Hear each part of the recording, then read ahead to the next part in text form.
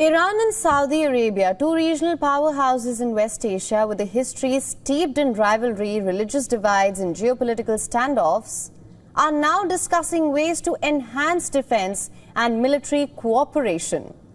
The two nations, who for decades have been adversaries, even backing opposing factions in regional wars, are reportedly taking steps towards military cooperation. As per reports, in a rare meeting in Tehran on Sunday, the chief of staff of both countries, Iran's Major General Mohammad Bagheri, sat down with Saudi Arabia's Lieutenant General Fayed bin Hamad Al Ruwaili. According to a report in Al Jazeera, the development of defense diplomacy and the expansion of bilateral cooperation were among the main topics of this meeting.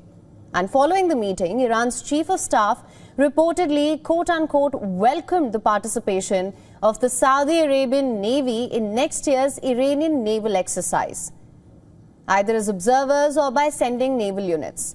The two generals, they've also discussed a range of issues like improving cooperation in defense and sharing insights, experiences and resources in education and sports.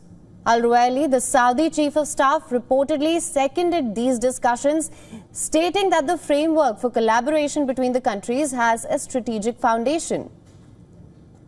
Reportedly highlighting the influence of the Beijing Agreement, a diplomatic breakthrough that was brokered by China in 2023 that restored diplomatic ties between Saudi Arabia and Iran.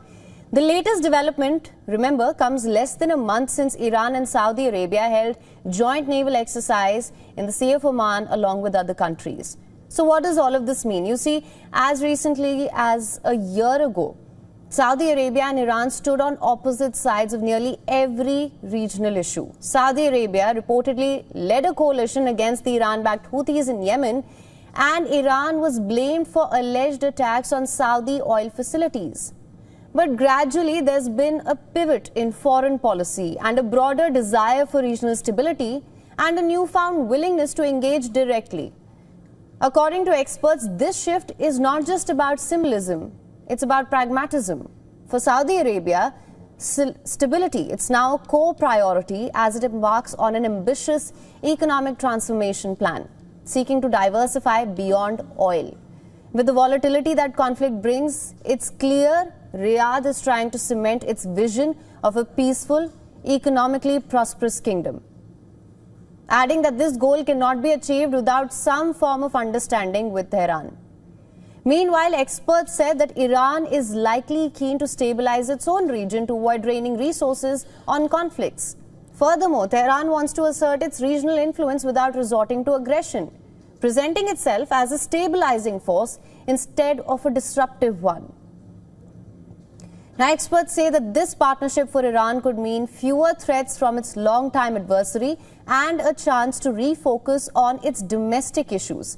It's also important to see this development in its entirety. You see, Saudi Arabia and Iran's relationship was not only complex, just politically, but also due to religious differences. Saudi Arabia saw itself as the leader of Sunni Islam, while Iran positioned itself as a Shiite stronghold. Reportedly, the 1979 Iranian Revolution set the two on separate paths, with each vying for influence in West Asia. This religious division reportedly also fueled sectarian tensions, particularly in regions like Lebanon, Iraq, Bahrain. So the question remains, will both the countries be willing to overlook these religious divides? Or is this just a fleeting attempt at diplomacy, hindered by deep-rooted differences that prove too difficult to reconcile? Because this cooperation could perhaps lead to a domino effect in West Asian diplomacy, perhaps encouraging other rivals to reassess their relationships. As it stands, both nations stand to gain immensely from peace and cooperation. But history tells us that peace in West Asia, just like most parts of the world, is never a matter of certainty.